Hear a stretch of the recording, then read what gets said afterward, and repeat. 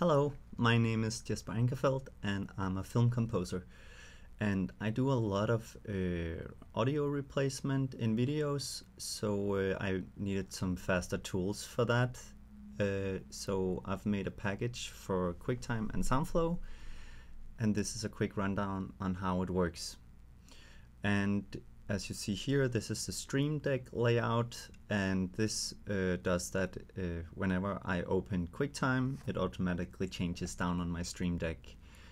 So what I do is that I open up the audio file that I want to put into the video file, and then I click the first button called Select All and Copy, and it selects the whole audio file and copies it, as well as copying the name of the audio file. Then I select the video file that I want to replace in, and I place the cursor wherever I want the replacement to be, and I click the second button, Add, Trim and Delete, and it adds the file and trims the video file and deletes the original sound.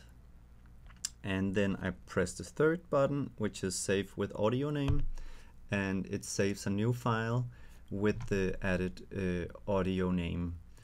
So that's pretty cool and very handy and neat. The rest of the buttons you see here is basically just the steps that this one goes through.